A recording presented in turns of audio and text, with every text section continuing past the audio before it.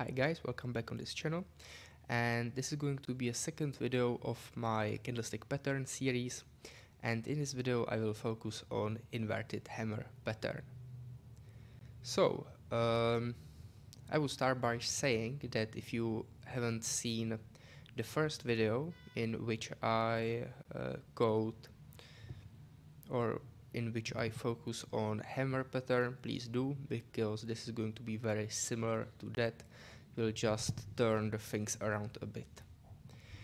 Okay, so here on my chart, firstly let's find something that looks like an inverted hammer pattern, and let's discuss like our conditions or our rules for this pattern.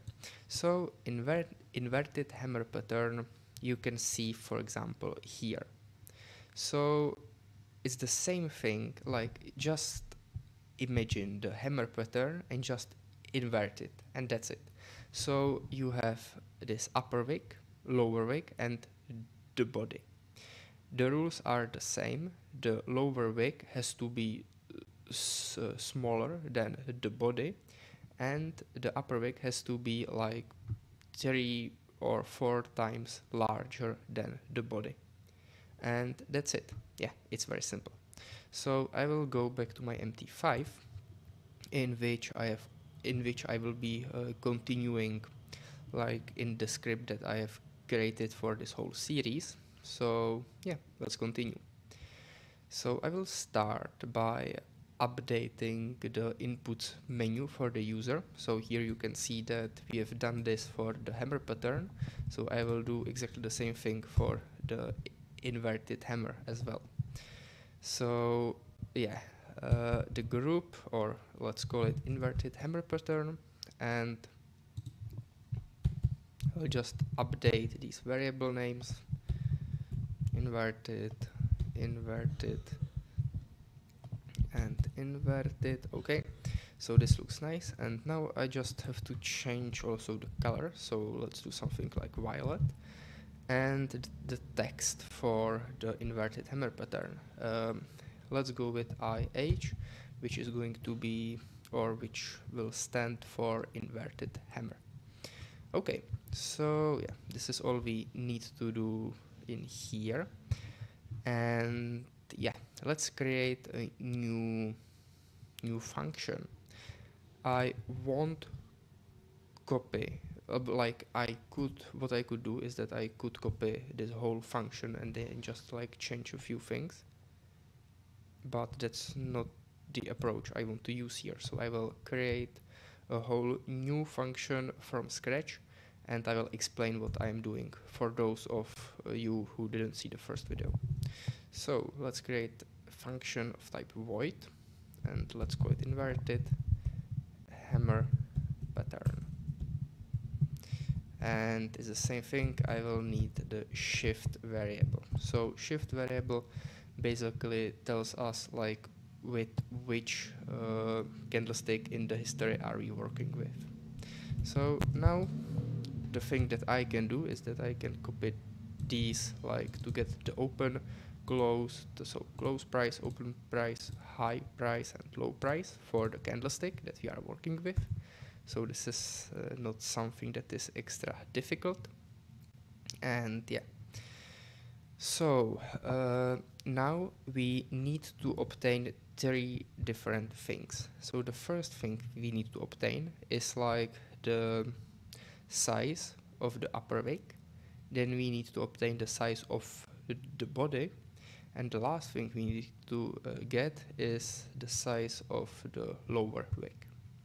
Okay, so let's do it. So double lower wick, and it's going to be high minus, and now math max, so close or open, because yeah, the upper price for the body will be either close price or open price based on whether we are dealing with the bullish or the bearish candlestick. And with using the math max function we can like get the higher price without knowing the type of the candlestick that we are working with. So this is something that we want to use, and I did an error here because it's upper wick. Okay, so now let's do the body, and yes, it will be math max of close and open minus the math min. So now I am like taking the higher of close or open price, and then I how do you say it, extract, decrease the value by the lower value. Okay, I hope that makes sense. So like this, and then I need the last thing, which is the lower wick. So lower wick is equal to now math min of close and open minus the low price. Okay, so this is everything I need. And let's continue with the same approach as I've used in this function right here, and that is that I will create two Boolean variables for our two conditions that we have to check. So Boolean, so first condition, and if you remember, our first condition is that the body has to be larger than the upper wick. Okay, so body is equal or is larger than upper wick. So this is our first condition, and our second condition is that the second condition is that the body times the inverted hammer wick ratio is lower or equal than the upper wick, and here we want to get the lower wick. Sorry, this was my mistake. Okay, so this should be our two conditions that we have to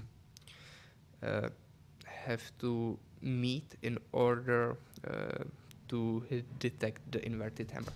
So let's do an if-else statement. So if second condition and first condition, so if both of these conditions are true, then we have found our inverted hammer pattern. And the last thing we need to do is that we need to like visualize the pattern.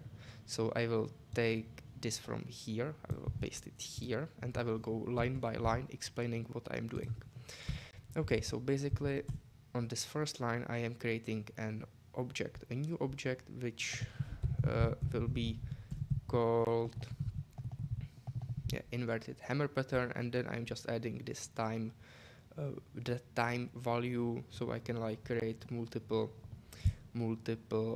objects with different name. Okay, so it's going to be an object of text type, so it's going to be a text, and then I am displaying it on the current time of the candlestick that I was working with, and let's do it for high value, not low value. So for hammer candlestick, it's below the candlestick, and for this inverted hammer, let's do it above the candlestick. Okay, so then I am just setting the color for the text, and it will be inverted hammer pattern color, and also like I need to set the text as well, and I can do so by inserting the input variables that I have created before. Okay, so I'm receiving an error here, so let's find out. Yeah, this is the error. Okay, and yeah, so this should be fine. So I will go back here on my own calculate function, and I will do the same thing. So firstly I will check whether I want to show the inverted hammer pattern, and if this condition is true, then I will call this function with the shift variable or value. Okay, so let's see what happens in here. So I will open a new chart, and I will go here to my YouTube folder. So this is the indicator that I've created. I will disable the hammer pattern, so I just want to see the inverted hammer, and let's see what we are working with.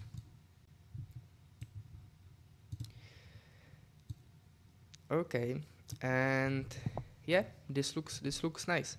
So the eye in the IH, the eye is not that visible because like it corresponds with the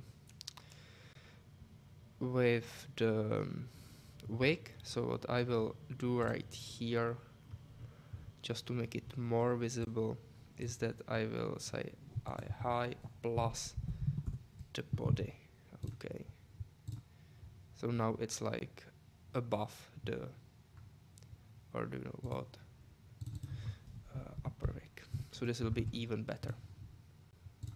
Okay, so now you can like clearly see the signals, and I think if I like check each of these signals, I think it's correct, because yeah, our first condition is that the upper wig has to be x times larger than the body, which it is, and also the body is larger than the lower wig, which was also our condition.